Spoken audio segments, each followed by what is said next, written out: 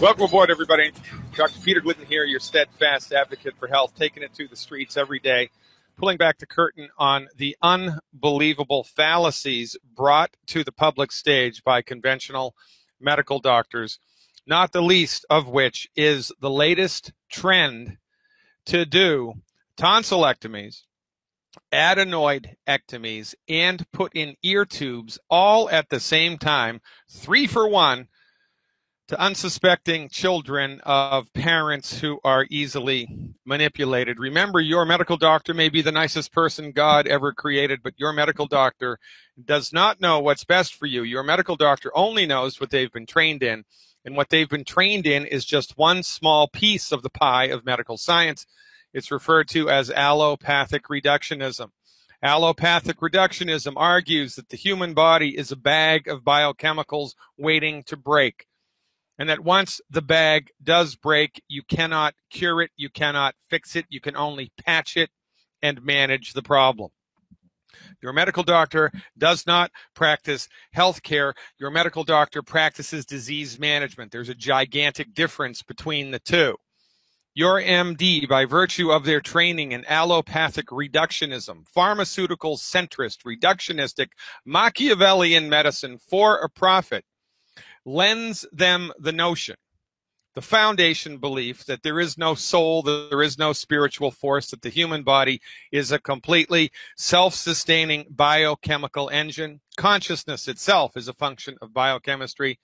And when you're sick, your only options are to let the MDs march in with drugs and surgery, the intention of which is not to fix the problem, but simply to manage your symptoms. So we get children with chronic ear infections, chronic sore throats. What are we going to do? Well, if the check engine light in your automobile on the dashboard came on, what would you do? Would you take it to a mechanic and have them figure out the source of the problem and fix the source of the problem? Or would you simply reach behind the dashboard, snip the wires on the light, and continue to drive? Well, if you snip the wires on the light, guess what? There's no more, nothing else being brought to your attention. Well, that's one way to deal with it. It's a silly way. It's a stupid way. It's a juvenile way to do it. Quite frankly, it's dumb. And that's what the MDs do. Oh, you have a problem with your adenoids? Cut them out. Oh, you have a problem with ear infections? Let's just stick some tubes in the ear and drain that nasty fluid out. Let's not attempt to figure out what's causing the problem and fix it. Let's just sedate the child, which is dangerous, and stick tubes in the ears. Oh, that's a good idea. They're going to get sore throats, so let's cut the throat out. Oh, we can't do that. We'd kill the child. So what's the next best thing? Let's cut the tonsils out. And that's what they do. This is reductionistic medicine on steroids. 3 for 1. I don't know what the price point behind this trifecta of insanity is, but you can bet your bottom dollar it's not cheap. Remember, again, your medical doctor may be the nicest person God ever created, but they're trained in a very peculiar, very old-fashioned, very outdated, very just nuts philosophy of how the body is structured together and what to do to interface with the body when that body is suffering with a chronic disease. So they cut, they snip, they cut, they snip, and hey, guess what? You take out the tonsils, no more tonsil infections. But this, completely forgets the fact that the tonsils are part of your immune system, that the tonsils are a necessary part of your immune system, that the tonsils are there for a reason, as are the adenoids. And when the tonsils and the adenoids become inflamed, it's because something is wrong in the body. But the MD disregards this and snips the wire behind the check engine light, yanks the adenoids, yanks the tonsils, and sticks tubes in the ears. Hey, 3 for 1. Why not? And the child is sedated. The child feels no pain. Oh, and what causes fluid accumulation in the back of the ears? The MDs will tell you it's pollution. It's pollution in the environment. That's what it is. Pollution causes inflammation behind the ear, and the tubes just haven't evolved enough to be able to drain the body appropriately, drain the inner ear appropriately. Baloney.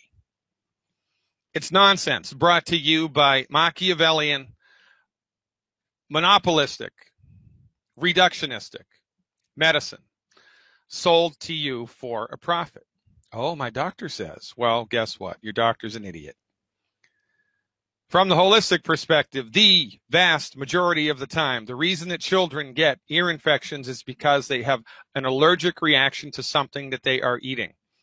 An allergic reaction, not throat swells up, give me the EpiPen or I'm going to die allergic reaction. That's called an immediate hypersensitivity reaction. I'm talking about a delayed hypersensitivity food reaction that most MDs are completely unaware of even exists, even though there have been laboratory tests which prove this for over 50 years.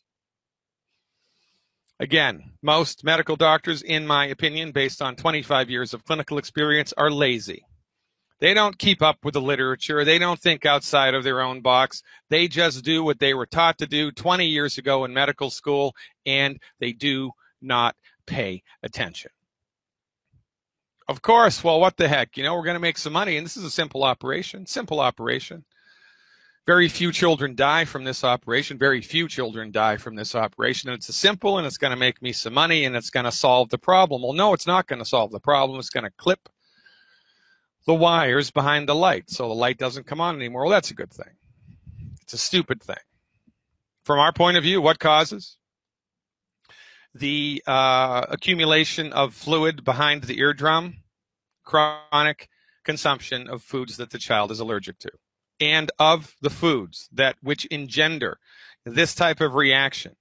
Most often, it is the protein contained in cow's milk. That's right.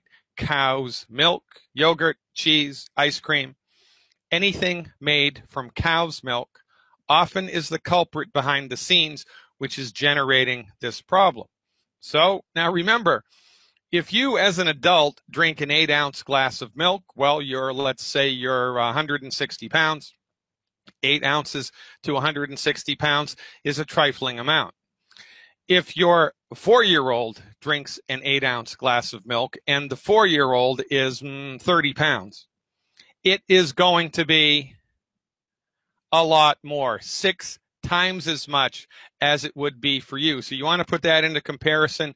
Drink 6 8-ounce glasses of milk. That's 48 ounces of milk. Drink 48 ounces of milk all at once and see how it makes you feel. Again, your medical doctor has not been trained to think it through. Your medical doctor has been trained to go in lockstep with what they were taught. If you can make a little extra money doing it, all the better. Now, look, I'm not against making money. I'm not.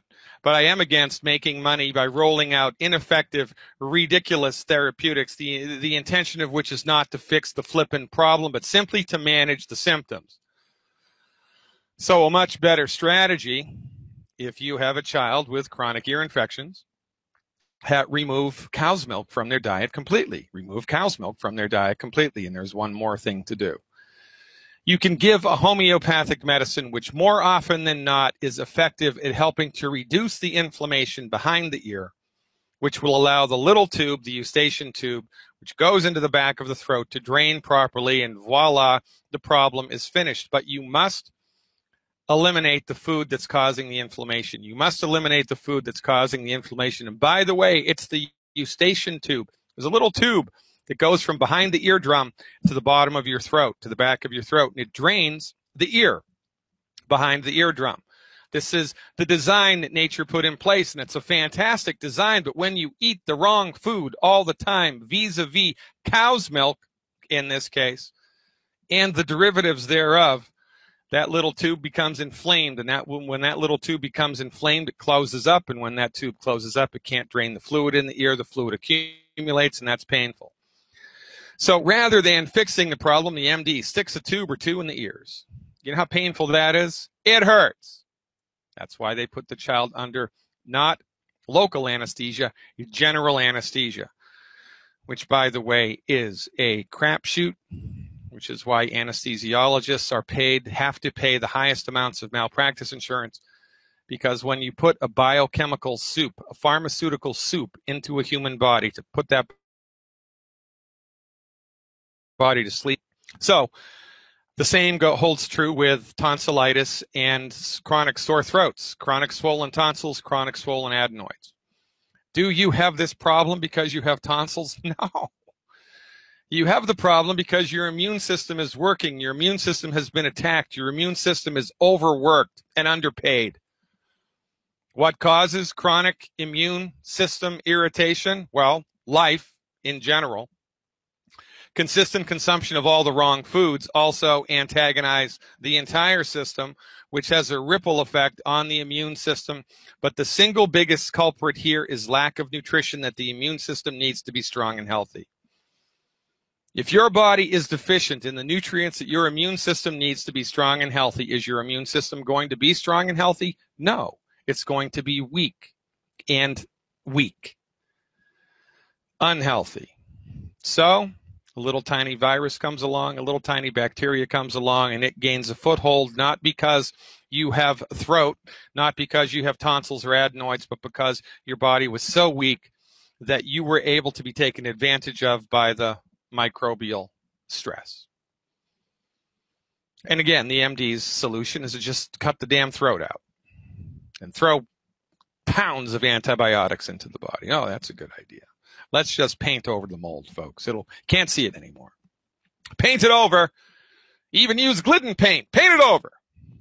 Guess what? You're an idiot. Your MD's an idiot. Do not listen to the nonsense. The solution, from our point of view, eliminate cow's milk. Eliminate everything made from cow's milk from the child's diet, in addition to elimination of the 10 bad foods, which is a generic general recommendation for everybody across the board. Number 2, 1 healthy start pack per 100 pounds of body weight per month. Number 3, 1 capsule of Killer Biotic a day if you're under 50 pounds, 2 capsules of Killer Biotic a day if you're over. Get some colloidal silver, spray it into the eardrum, drop it into the ear canal, or spray it into the back of the throat every 2 hours while the child's awake. Voila! Health returns, and you can fire your MD now.